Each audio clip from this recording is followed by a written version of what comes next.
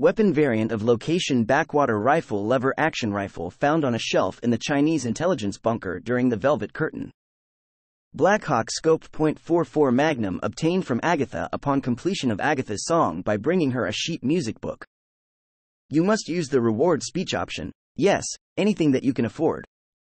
Callahan's Magnum scoped .44 Magnum found in a hard-locked safe in the ruins of the Citadel if you choose to destroy it during the quest Who Dares Wins.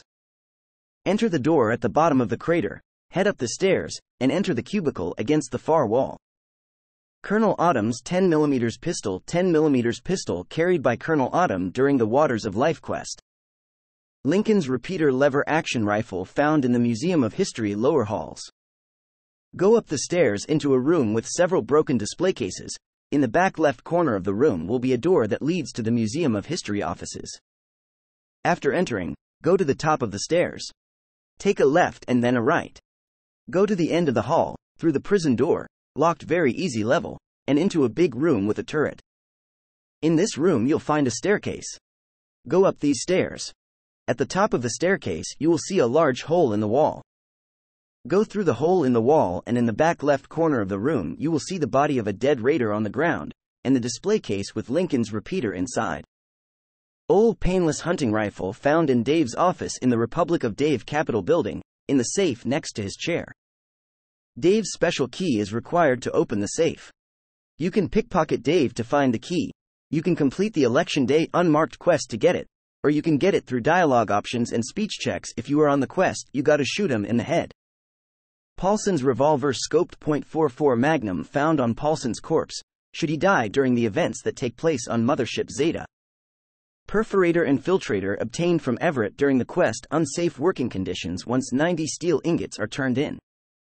Reservist's rifle sniper rifle carried by the Drifter in Dickerson Tabernacle Chapel.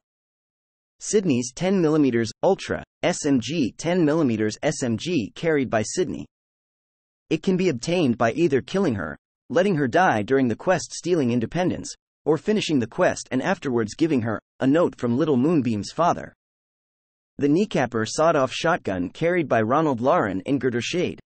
The Terrible Shotgun combat shotgun carried by Smiling Jack, the raider merchant in Evergreen Mills. Victory rifle sniper rifle found inside a locked, very hard, locker in the sniper shack overlooking Rockbreaker's last gas from a hill to the west. Wild Bill's sidearm .32 pistol found in the pit steelyard, close to Werner's hideout, on the corpse of Wild Bill. Xuanlong assault rifle Chinese assault rifle found on Prime's body in the diner near the Jury Street metro station. Prime will not spawn until the Jig's Loot unmarked quest is completed. Zhu Rong V418 Chinese pistol found in LOB Enterprises, behind a very hard locked door, in the CEO's office in the case on his desk. The key for the case is inside his desk.